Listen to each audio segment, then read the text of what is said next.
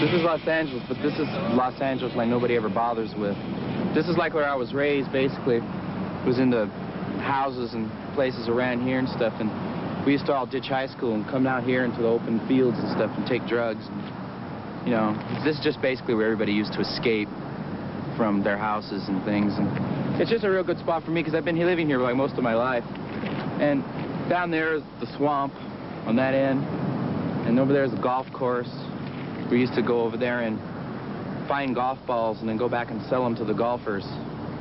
And, you know, we used to make money that way to, like, pay for drugs.